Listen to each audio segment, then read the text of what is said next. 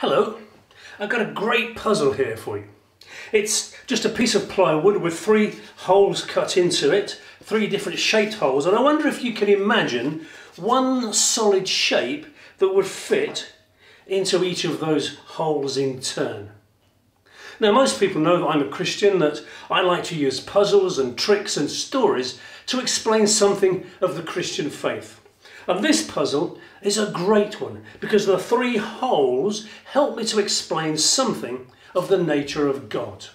Now, the round hole reminds me of God himself. The circle has no beginning and no end, and God has no beginning and no end. He always was and he always will be. It also reminds me of the love of God, because God is love, and love goes on and on and on. And the triangle reminds me that there is just one God, but he's made up of 3 separate persons. He's made up of God the Father, God the Son, and God the Holy Spirit. One God, but in 3 persons. The square hole reminds me of the 4 steps to knowing God. The first one, this first side reminds me that God made us, and he made us to know him and have a relationship with him. The second hole shows us that we've turned away from God. The wrong things that we do and say and think, they separate us from him. This third side reminds us that we need to turn back to God. We need to say that we're sorry and to ask him to forgive us.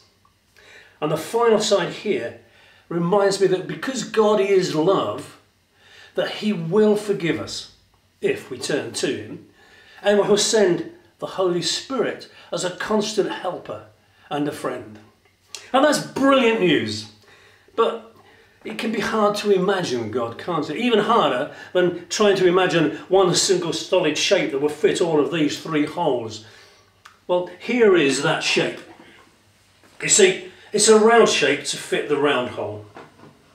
It's a triangular shape to fit the triangular hole, and of course it's a square shape to fit the square hole. There we go. Depending on which way you look at it, the perspective you get, the shape that you see. It's so easy when you actually see it, isn't it? Because seeing is believing. But with God, believing, you have to see him, you have to believe.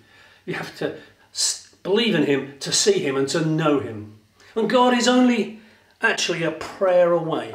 And you only need as much faith as a tiny little mustard seed.